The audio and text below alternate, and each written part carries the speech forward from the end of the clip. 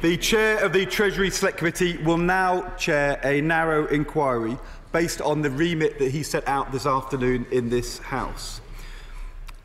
On this side, we respect the honourable member and we will work with him. But we have some very real concerns about the membership and the secretariat of that committee, which we hope that he will address. However, Mr Deputy Speaker, this afternoon's debates, and in particular the devastating interventions of the Attorney-General, exposed serious questions about the scope of this inquiry. It is clear... To this point of order, in silence.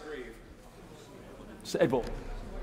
It is clear that there are a wider set of questions, from mis-selling to small businesses, to the wider culture and practice of the banking industry, which are outside the scope of the inquiry set out by the Chair of the Select Committee, and in our view cannot be properly addressed by any parliamentary committee.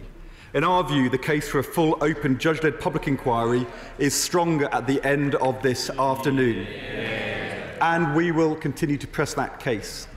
It is our view that the Prime Minister and the Chancellor have made a very grave error of judgment, and any time as future scandals emerge, people will ask, why are we not having in this country the full independent public inquiry our country needs?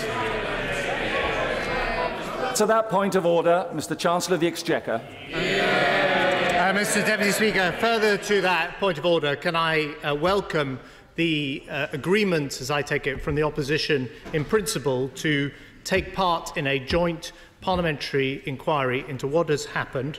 I suggest that the usual channels now work on the membership of that inquiry and we discuss across the front bench and, of course, with the honourable member for Chichester, any concerns the front bench has about resourcing and secretariat and so on.